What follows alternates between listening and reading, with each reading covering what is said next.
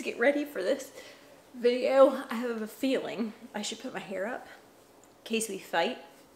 Just kidding. What's up, everybody? Welcome back to another video. So today I've decided to make an extra video this week because I've been seeing a lot of stuff about this Senator Maureen Walsh who said some things about nurses. So we're gonna go ahead and watch that. Oh, but first, give me 1 second.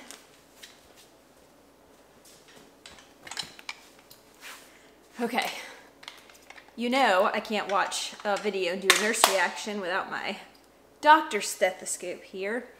And obviously, my playing cards. Before I start this reaction video, I wanted to tell you that I work in West Virginia currently, and there are 20 critical care access hospitals in West Virginia, and those are some of the sickest patients we get. They get transferred to us a lot. Those patients are sick, those hospitals are busy, those nurses are busy, and just felt like I wanted to say that because I have a little bit of experience with this subject before I start talking about the video. Let's get right into it. 6 patients in that hospital. I'm in an underserved area, and all we're doing is making it more difficult to be served. I understand helping with employees and making sure that we have rest breaks and things like that. Okay, so far she isn't off to a terrible start. She's in an underserved area. She understands helping with employees and needing rest breaks and making sure patients have access to care. So far not too bad, but let's see where this goes south. But I also understand that we need to care for patients first and foremost.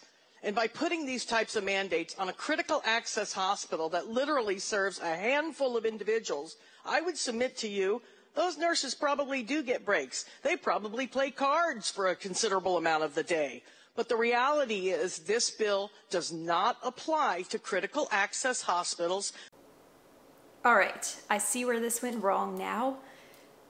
She does not know what she's got herself into. I cannot believe she said that. I mean, I can believe it kind of because I read it, but I still thought maybe the stuff I was reading was taken out of context, and once I watched the video, it would be a little bit different, and maybe that's not what she meant, but that's definitely what she meant. Cards. I actually have never seen anybody play cards in a hospital, so that was just really random. Of all the things she could have chose to say those nurses were doing, playing cards was not on the top of my list, but regardless, I'm sure they don't get breaks all the time. I'm positive they're not playing cards. Critical access hospitals are extremely busy from my personal experience and what I've heard from people I know who work in them. They are very understaffed. They have very sick patients. They're sometimes out in the middle of nowhere. Transport times to other hospitals are very long. They can't send patients out who are unstable, so they must stabilize patients with limited resources before they can send them to a bigger institution. Critical access hospitals are very important. Maureen Walsh made a mistake, big mistake, and I don't think she knows what she's gotten herself into. I actually kind of feel bad for her right now because I'm sure she's getting a lot of hate. And I'm not making this video out of hate, I'm making it for a reaction, but whew. There's actually a second part to this video, and it's about mandating 8-hour shifts. Somebody messaged me about it on Instagram, so I want to watch that part of the video too. I don't think it's as offensive, but I wanted to see it and kind of react and see what the bill's all about. I'm not really familiar with this bill until just now once I started getting into all of this controversy, so let's see. Thank you, Mr. President.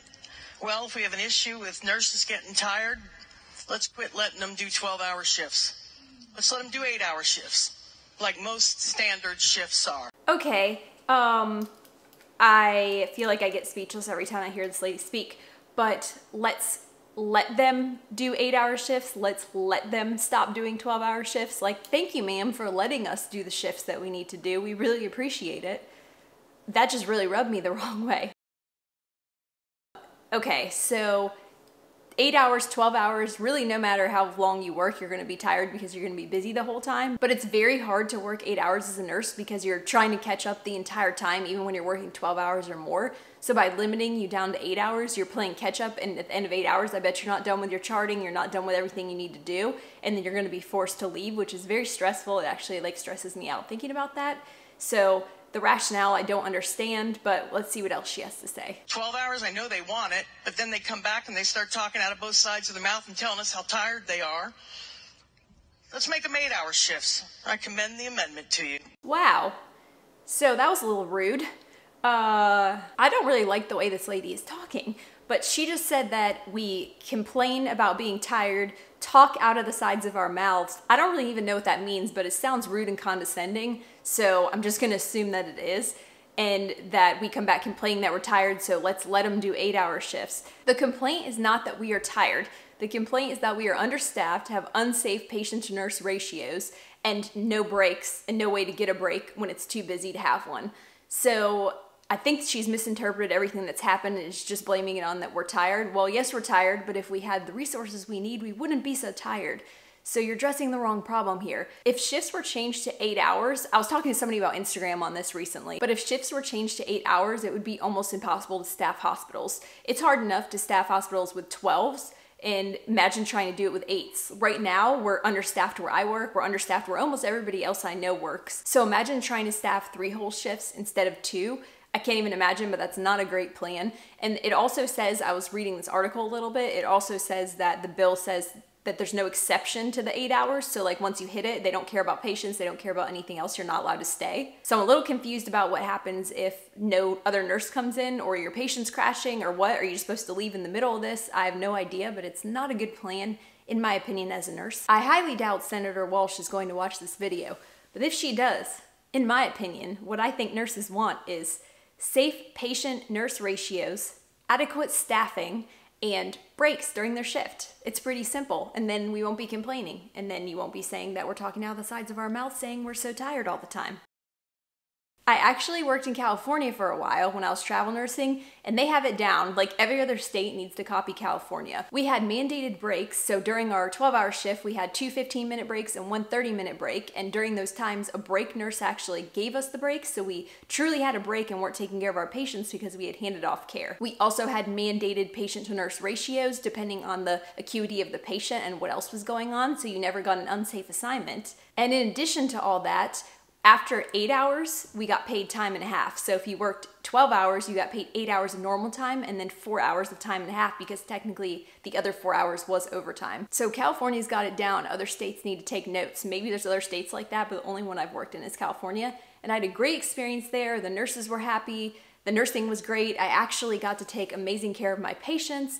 We had so much support and I absolutely loved it. All right, you guys, that's it for this reaction video. I've been seeing so much stuff about it. I really wanted to react to it.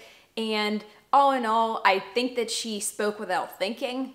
I'm pretty sure that's what happened, and she's gonna receive a lot of backlash.